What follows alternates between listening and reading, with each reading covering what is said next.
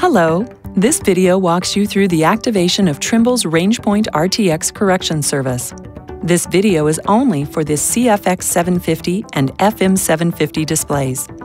We will reference the CFX-750 display as the example, but the same steps can be used with the FM-750. Please note that other videos are available for the FMX and FM-1000 integrated displays.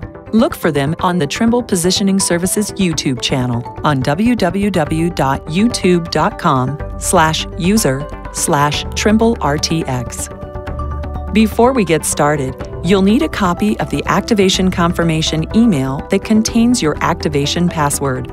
You also must have the minimum firmware requirement of version 4.0 installed on your device. If you are not ready with these items, please pause this video and complete those steps now. Let's start the activation process, and remember, you may press the pause button at any time during this video. To begin the RangePoint RTX activation process, you must first unlock your CFX-750 display.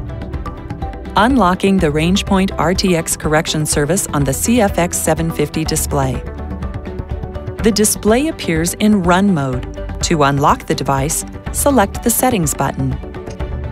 Now you will see the Settings screen. On this screen, select the System button to continue unlocking your device. On the System screen, select the Unlock Upgrade button. To enter your password, select the Password Upgrade button. A virtual keyboard will open so you can enter the password that was emailed to you. The password is not case-sensitive. It also does not require hyphens, even if they appear in your password. Remember, for your convenience, you may pause this video while entering your password. After you have entered your password correctly, you will see the password upgrade screen with a confirmation that you successfully upgraded your password. Now select the green checkmark button. This will restart the display and take you back to the Run screen so that you can configure RangePoint RTX.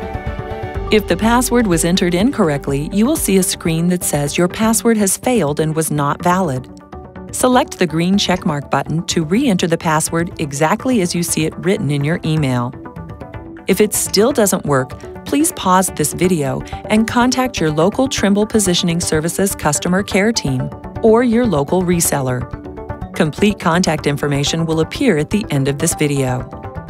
Configuring the RangePoint RTX service on your CFX-750 display. Now that you have unlocked the RangePoint RTX service, you will need to configure your service by setting the correction source, frequency, and baud rate. From the Run screen, select the Settings button.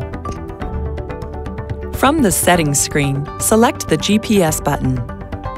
On the G.P.S screen, select the G.P.S Setup button to go to the G.P.S correction source screen.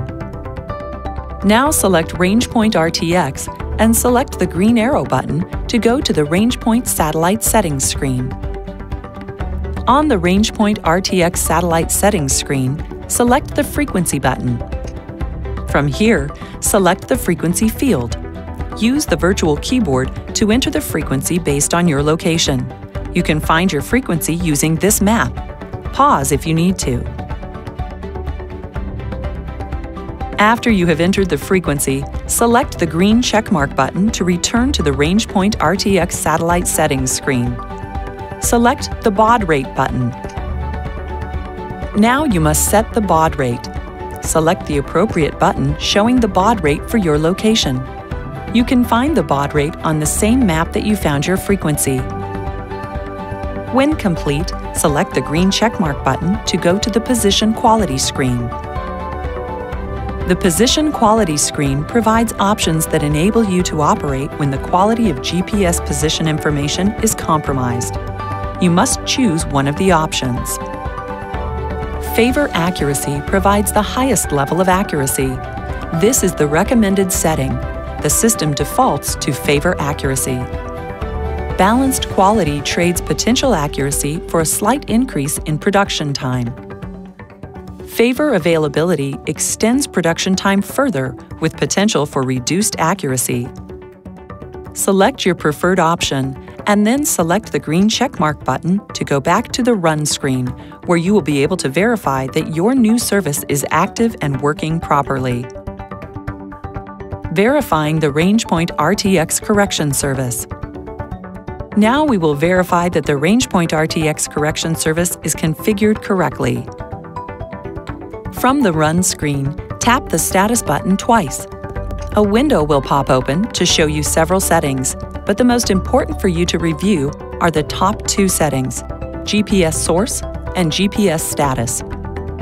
The G.P.S source should show RangePoint RTX. G.P.S status should show converged. Convergence can take up to 5 minutes in a clear sky environment. You are now ready to proceed with your regular operations.